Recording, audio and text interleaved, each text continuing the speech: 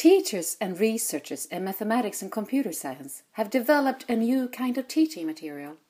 Instead of using an ordinary paper-based textbook, students can now learn mathematics the interactive way. My name is Kalle Åström. I work at the Center for Mathematical Sciences at Lund University. Together with the two colleagues, I've written a new linear algebra book, and one of the new aspects of this book, it's online and all of the figures are interactive, so you can try out what happens with the figures if you change some of the aspects like vectors, or you can rotate the figures to look at them from different viewpoints.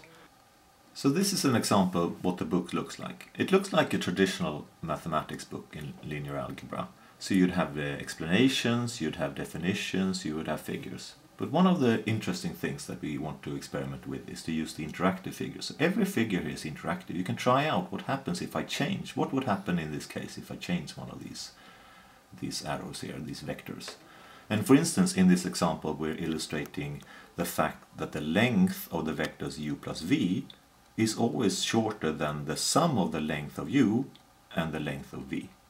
So we know that it's shorter if you go directly or if you go via a detour.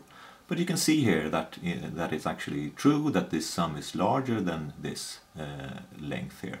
And you can try out what these will be if you change the figures. And we just released the book this Monday, released the first 4 chapters, and we're now working to polish the rest of the chapters and publish them as well. For instance, here's a figure illustrating orthogonal projection of a point on a plane, and you can step forward and see different aspects of how you do when you project a point to a plane, but you can also see what will happen if I change the point, and you can also rotate the image to see what will it look like from another viewpoint. Why did you publish this book? We were interested in seeing how can you make a book really interactive, and how can you use that interactivity to enhance the aspects of learning and also make it more fun. And the two co-authors, Jakob Ström and Thomas Möller, they are really good computer graphics researchers. So they are really into making this interactive features of the book. How did you come up with this idea to make this book? It's something that Thomas and Jakob have been thinking about for a long time. And I've also thought about it, but I never really knew how to make the computer graphics well.